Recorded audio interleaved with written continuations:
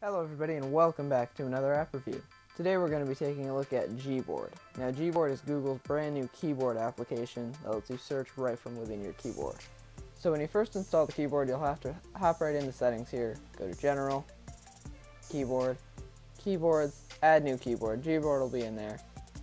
Have to click Add and then go in and allow full access. Now that just allows the keyboard to access all the information that you're typing, which is pretty necessary for all third-party keyboards on iOS.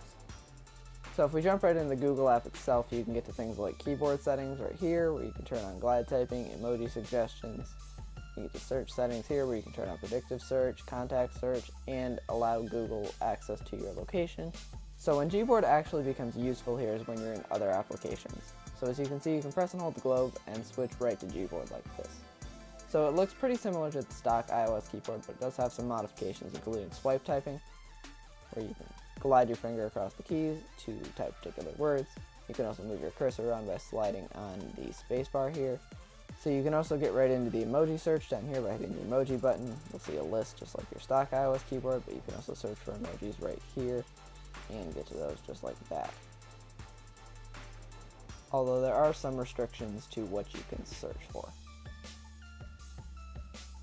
You will also get your standard predictive search right up in here. So what really makes Gboard unique is the integrated Google search. So if we click right here on the G, you can get right to your search field here, where you can type in all sorts of things like McDonald's or like Ride Along 2. Now if we get to Ride Along 2 here, you'll see you get cards for the movie itself, you'll get to the trailer, get to Google search results, you can also get to images right there, you can get to GIFs, very useful right there. You can also tap on it, it will copy information about the movie into the text field above, whether that's a text, note, Facebook post, you'll get all that. It'll also copy the particular image right there, where you can go right in and paste that into the text field above. So you can do this from all sorts of things like movies, restaurants, YouTube videos, GIFs, images. You can get right here, you can get information about people.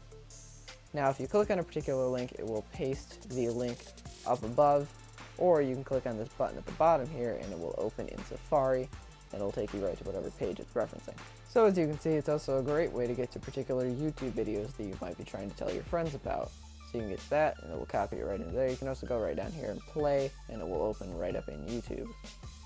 So overall, that pretty much wraps it up. It's definitely my favorite third-party keyboard. I won't be using it full-time since I do use the 3D touch trackpad quite a lot on the stock iOS keyboard, and my accuracy seems to be quite a bit lower on third-party keyboards for whatever reason. But it's definitely the first one I will be keeping installed in the background so I can quickly switch to it if I need to search for something, search for a GIF, anything like that.